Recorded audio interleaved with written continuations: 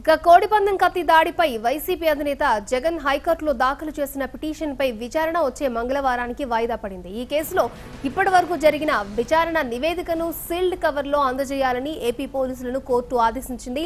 శుక్రవారం పిటిషన్పై హైకోర్టులో విచారణకు రాగా జగన్ తరపు న్యాయవాది సివి మోహన్ రెడ్డి తన వాదనలు వినిపించారు.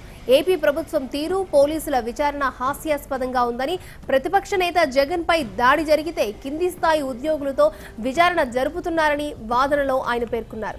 జగన్ మెడపై కత్తి తగిలుంటే పరిణామాలు తీవ్రంగా ఉండేవని జగన్ తరపు న్యాయవాది తన వాదనలు వినిపించారు. జగన్ పై హత్యాయత్నంలో కుట్ర ఉందని అనుమానం వ్యక్తం చేశారు. ఇవాళ కోర్టులో హియరింగ్ అయింది.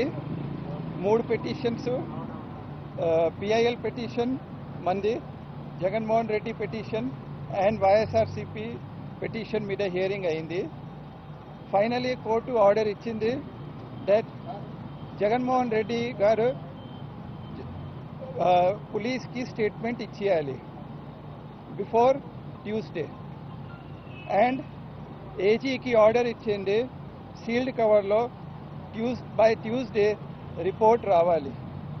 ఇంకా మోహన్ రెడ్డి గారు ఏం ఆర్గ్యుమెంట్స్ చెప్పారు? సివి మోహన్ రెడ్డి సార్ ఏం ఆర్గ్యుమెంట్స్ చెప్పారు? మోహన్ రెడ్డి గారు అన్నారు దట్ మనకు ఫేట్ లేదు పోలీస్ మీద, అందుకే మేము ఇవ్వలేదు.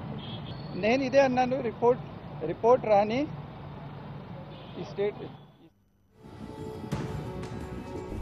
ఇక వాదనలు విన్న కోర్టు 161వ సిఆర్సి పోలీసుల విచారణకు ఎందుకు సహకరించలేదని ప్రశ్నించింది. ఏపీ పోలీసుల దర్యాప్తుపై తమకు విశ్వాసం లేదని, థర్డ్ పార్టీ ద్వారా కేసు దర్యాప్తు ప్రారంభించాలని జగన్ తరపు న్యాయవాది తెలియజేశారు. ఈ కేసుకు సంబంధించి ఇప్పటి వరకు జరిగిన సిట్ నివేదికను వచ్చే మంగళవారానికి సీల్డ్ కవర్లో కోర్టుకు అందించాలని ఆదేశిస్తూ తదుపరి విచారణను వాయిదా వేసింది.